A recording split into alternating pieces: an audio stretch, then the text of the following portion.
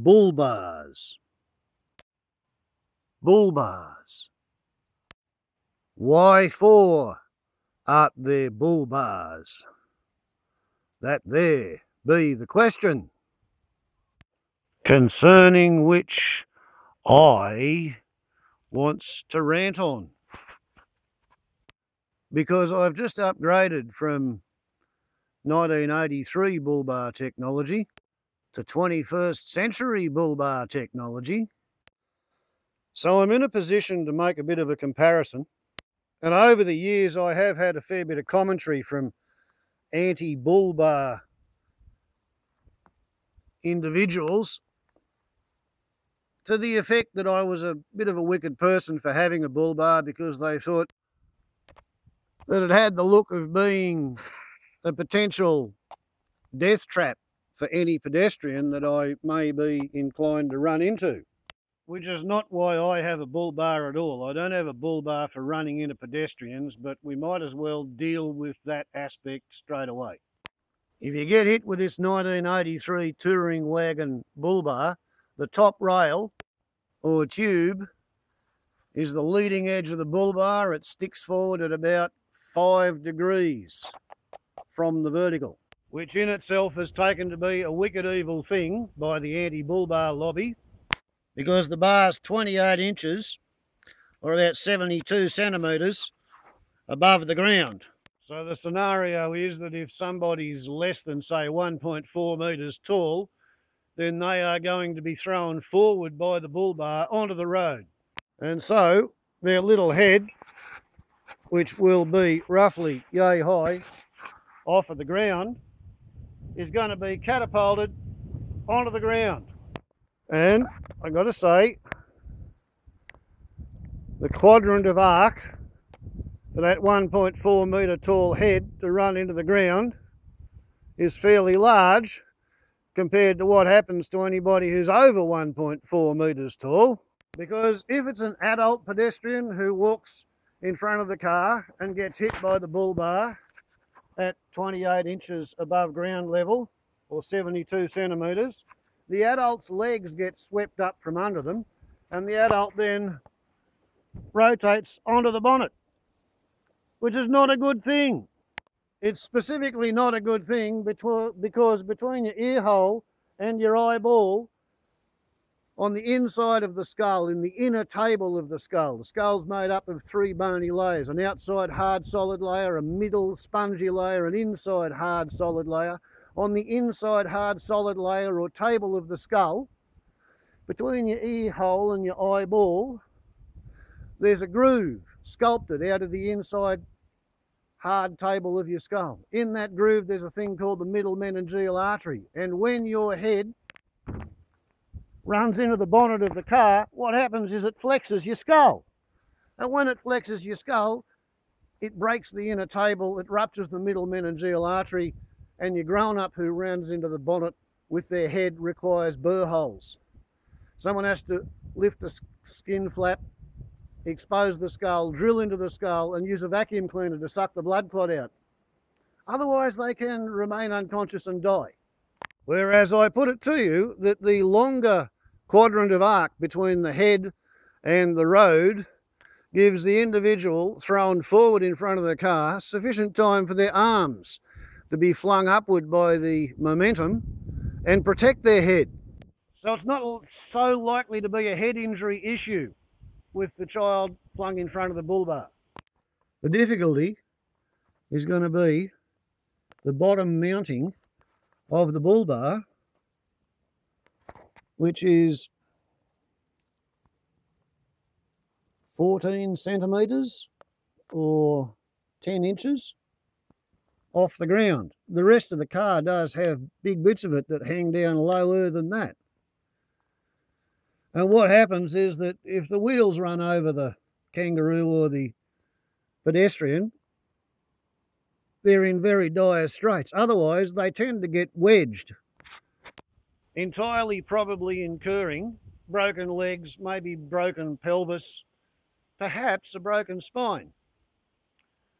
They'll have some soft tissue damage, gravel rash, lacerations, but they won't have a fractured skull. At least that's what happened with the one kangaroo or wallaby every 2 years over the past 12 years, which managed to jump up in front of my vehicle at night when I was travelling between 80 and 100 kilometres an hour on a secondary or tertiary bitumen road, occasionally on a gravel road, but we're talking roughly 80 kilometres per hour average, so 50 miles an hour, cruising along. And what happens is that the kangaroo is not actually designed as a nocturnal browser. It can see reasonably well in moonlight or good starlight. It becomes frightened by the noise of the cars approaching tyres on the road and the aerodynamic whistles and other secondary harmonics. And the kangaroo's first instinctive reaction upon being frightened is to freeze. So they stand and freeze maybe as close to the road as I am at the moment.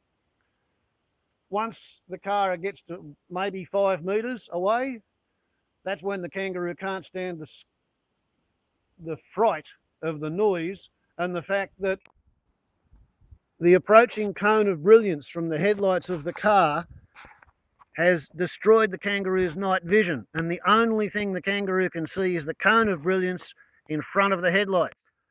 So that's about where the kangaroo jumps at a distance of, say, 5 metres, 15 feet. 15 feet when the car is doing 75 feet per second. A fifth of a second. It's maybe enough time to get your brakes to begin to bite before you actually run into the kangaroo. So it's a kind of an unavoidable fact of life driving on country roads. If I've hit a kangaroo every 2 years and I've been driving for 37 years, I must have run into 17 or 18 kangaroos. Yet I've never actually run into a pedestrian, not even gone close or frightened myself. Now, why would that be? Could it be because the kangaroos are jumping into the headlights at night when I'm driving at 80 kilometres an hour, whereas the pedestrians are in town under street lamps and I'm driving at either 50 kilometres an hour at night, or if it's during the day and it's near a school, I'll be down to 40 kilometres an hour. So even if a child does run out in front of my car at a distance of 15 feet, I've got nearly half a second before I get there, twice the time. And because half mass times velocity squared equals energy, the car's going to arrive with a quarter of the kinetic energy that it hits the kangaroo with. And considering that panel beating and repairs and electrical parts replacements for hitting a kangaroo with the front corner of the vehicle somewhere between $1,000 and $2,000 on this $2,500 when I bought it 13 years ago type 1983 vehicle. So this Bullbar has saved somewhere between $6,000 and $12,000 worth of automotive repairs. And of course, if they go in through the radiator, you might pretty much have to write the car off. So therefore, as I hope to drive this one for another dozen years on the same roads, I figured it might be a clever idea to put a Bullbar on it, because I haven't got $1,000 or $2,000 every 2 years to throw at repairing the front end of a Forester when I get the inevitable roo strike while driving at night on secondary and tertiary rural roads. And here's the first big surprise. The bottom centre bar is exactly the same height on the Forester's Bullbar as it is on the touring wagon's Bullbar mount, which runs across horizontally the entire width of the car chassis. So yeah, it's low, but no lower than the old one. At least not in the centre. The bottom tube, wing, sail, whatever you want to call it, it is 2.5 centimetres or an inch lower. And as you can see, the ski tubes, they're a full 4 inches lower, nearly 100 millimetres lower than the centre bar. Not actually much lower than the bottom of the rest of the car though. And as you can see by the wear marks through the paint on the mounting bolt, on the angle of the dangle adjustment box, shall we call it, which goes between the Bullbar and the adapter plate for the car, we've managed to go from probably 5 degrees nose down to about 5 or 6 degrees nose up, and therefore acquired an extra 35 millimetres, or a bit over an inch and a half worth of ground clearance under the ski tubes, and it's also transferred the lowest point about 30 centimetres rearwards, and that has actually cut the number of ground strikes by about 80% on your average trip into town. One location instead of 5 locations. So that's good. That's good. I'm pleased with that. Yesterday I took a trip to the deep water dump with the trailer and I didn't have a ground strike all day. So it's workable. Now, for the pedestrian impact version, showing 22 on the scale, and you had 2.5 inches for the case, or 5 centimetres. So 56 plus 5, 61 centimetres or 24 inches from the ground to the leading edge, or what I would call the impact bar. So all that new fandangled, isn't it marvellous technology means that you run into the pedestrian 4 inches lower, so they can be 8 inches shorter, which is 20 centimetres less height, and they can still get their skull fractured on the bonnet instead of having their legs broken going underneath. So while this will only fracture your skull if you're 12 or over, this will fracture your skull if you're as young as 10. And somehow I'm not entirely certain that that's actually an improvement. Orthopedics is easier to fix than neurological deficit. So, what else is the triplane Bullbar good for? Well, for a start, I'll draw your attention to the fact that it is a swept wing triplane Bullbar, whereas this one employs straight wing technology, meaning its round section tubing is perpendicular to the airflow, all of it. Airflow perpendicularity only on the central nudge bar. The rest is swept back at 30 degrees. The radiator mount lighting protection bar is raised, which means that it has a shorter length before reverting to the 30 degrees swept panel. Even the bottom wing is swept back 25 degrees. Hello, Dizzy. Dizzy the disabled kangaroo has a paralysed right arm because of a brachial plexus lesion from being hit by somebody's bullbar. She's a bit interested in this. As we see, a circular tube has a 1-to-1 cross-sectional area, length to thickness.